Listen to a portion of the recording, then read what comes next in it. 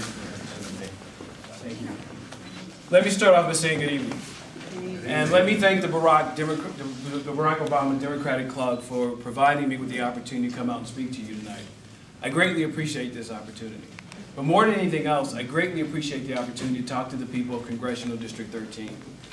When I thought about coming out tonight, I had some hesitation about doing so. Part of the reason why I had some hesitation about coming out was because I've been reading in the press that the alleged endorsement was already been given out. But the thing that changed my mind about coming out tonight was the fact that I met some incredible people at your fundraiser on Sunday. People who made it abundantly clear to me that they wanted somebody to represent them, that had new ideas, that had a complete understanding about what it takes to actually get something done in Washington. I can tell you unequivocally, I am the only person who's a challenger to Charlie Rangel tonight who's actually worked in Washington, D.C. I'm the only person who is running as a challenger to Charlie Rangel who has worked for 2 presidents. I've been truly blessed as a young person who's grown up in Washington, D.C., in the inner city. A person who used to pass the White House every single day when I went to high school. Never ever thought I had the opportunity to work there. I had the opportunity to work for Bill Clinton, a person who led us to the greatest economic prosperity in the history of our country. I had the opportunity to work for Barack Obama, a person who had the greatest economic challenge to pull us out of since the Great Depression. These are the people I've had the opportunity to learn from. These are the people who've given me the opportunity to do the things that I think I'm prepared to do for you, the people of this congressional district. And the things that I think we need to focus on are the following. We need to think about what are the economic opportunities that will be available for us as a community for the next generation to come. We need to start thinking about what our community will look like in 2020. It may sound like it's far way off, but it's not. If you think about a young person who's in the 4th grade today, they will be graduating from high school that year. What kind of job opportunities will that young person have? If they want to be an entrepreneur, what kind of resources will they have to actually create a business? What kind of educational opportunities will they have if they're interested in going to post-secondary education schools? Those are the kind of things that we need to be thinking about today. And I believe that I'm the right person to bring about change for this community now. Change is a very important thing.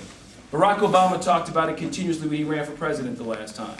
So what is it that we want that change to be for us as a community? I think we need to think about this. What are the economic consequences for doing nothing? What are the economic consequences for us actually settling for the status quo? We need to bring about change. And as much as I respect Charlie Rangel, who I have a great amount of respect for, I think he's done an incredible job and has a good legacy as a legislative person in Washington, D.C. But the time has come for us to move on as a community. 40 years is enough.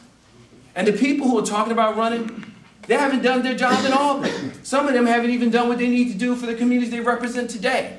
And so you're going to tell me now that we're going to take the risk of sending those individuals to Washington, D.C. when they have no understanding what it takes to actually get something done in Washington, D.C. People will say to you, well, you would be a junior member of Congress. That's absolutely true. But let me say this. Charlie Rangel is a person who's been there for 40 years, and he's lost his chairmanship. He doesn't have the ability to even vote on his own committee anymore. And so all the resources that he brought to the table were incredible at that time in order to get things done. He doesn't have that ability anymore. The ability I have is this. I understand how Washington, D.C. works. I know the people who can get things done. I know most of the people who work in the White House. I've had the ability to work with congressional members, Republicans and Democrats. And that can make a difference to this congressional district. And if we're talking about moving seriously towards the future, please look at my candidacy, what it is I bring to the table. Those are the things I think will make a difference in your lives. And when you start to think about the kind of world you want to see for your children, your grandchildren, again, think about who it is you send to Washington. This is not about being nationalistic. This is not being about having someone who's black, white, Asian, or Latino.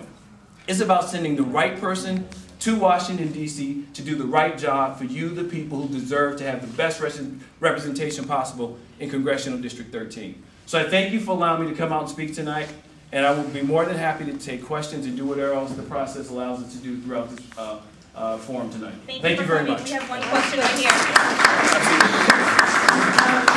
You mentioned you worked in both Clinton and Obama administrations. Yes. Could you amplify what you actually did? I'll be more than happy to tell you what I did. I had several jobs when I worked for former President Clinton. First thing I did is I worked as the Deputy Director of President Scheduling Advance in the President's office. The next thing I did is I went to the Agriculture Department as an assistant press secretary. I then went back to the Agriculture Department again to be Deputy Chief of Staff for the U.S. Department of Agriculture. It's an agency that has more than 100,000 employees at the time and an $18 billion budget. It was responsible for the WIC program, the food stamp program, the school lunch program. We fed more people across this country than anybody else on any single day. I actually came to Harlem in 2001 to work for former President Clinton as his domestic policy advisor at his foundation on 125th Street. I served in that capacity for 4.5 years. When I worked for President Obama, I worked as the national political director at the Democratic National Committee.